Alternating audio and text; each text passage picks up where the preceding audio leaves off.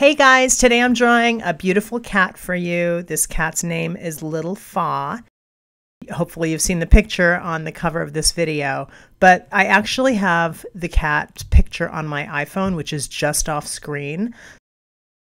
I'm drawing this cat two ways today. The first way, I'm using water-soluble pencils, and then later on I bring in a liner pen because I just wasn't getting the results that I wanted with the pencil. So right now I'm just doing the structure, the anatomy of the face and the character of the face. And I used to do pet portraiture a long time ago, and I forgot how challenging it can be to draw a black dog or cat. So I do have some challenges here with the gradation of the coloring of the fur and stuff, as you'll see later when I show the picture next to Little Fa. I was having some trouble with my pencil as well. I sharpened it like 15 times before I actually got a lead to not break. It's the General Sketch and Wash pencil. I must have got a bad one or something. It's a really, really soft lead, and then it's also water soluble, so you can paint it after. And I also didn't use my favorite paintbrush for this because I usually save these water barrel brushes for when I'm feeling particularly lazy or I don't need any specific, detailing or any specific situation going on with my brush. But I really should have used a much more soppy, wet brush with some paper towels so I could have had more precision in gradating the color.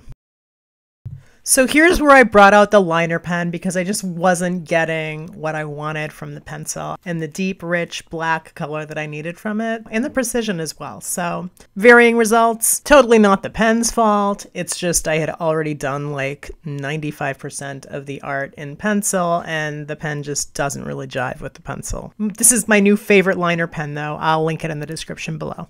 Anyway, I like how it came out, but I don't love it, so I thought I would draw Little Fa again, but this time on black paper with Caran d'Ache Neocolor crayons. They are water soluble, but I'm not using water with them today. I'm just drawing with them. They pop really, really nicely on black paper. They actually pop on any paper, but I just thought it would be really cool to do Little Fa, who's a black cat, on black face cat, on the black paper with these awesome Neocolors, which are so dense and rich. I just love these. And I actually did another video with Caran d'Ache Neocolors, and I will link that in the little eye up in the corner so you can watch that later if you want. I'll also put it in the description. I've drawn a few cats lately. I'm working on a little cat project, but this is not something I do every day, drawing a cat from life, from a realistic cat picture. And I thought it would be really fun to do it with these Neocolors because I really love them, but you can't get a lot of precision with them because, well, you could sharpen them if you put them in the freezer because they're really soft. They're kind of like kohl eyeliner pencils in a way, like they're smushy, or they can get smushy. So they really aren't very conducive to putting in a pencil sharpener. And I just, honestly, I don't want to bother. I would rather work with the snubby, stubby tip and find corners and angles and stuff to use. So that's how I like to use them. And I really like the effect that I get with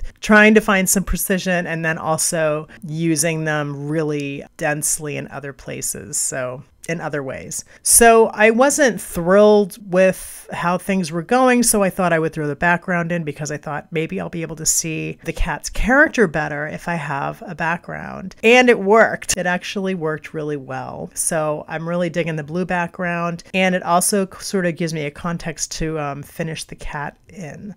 And it helped me a lot to see the forest for the trees, so to speak. So here I'm just finishing. So now I'm trying to pull out areas of light and shadow, larger areas, larger swaths of tones and values in the picture. And that's what I'm doing here. I'm trying to pull out the areas of light and not be so precise. When I look at the photo of Little Fa, I'm trying to see it in a larger way and not dig into the details so much. So that's what I'm doing here.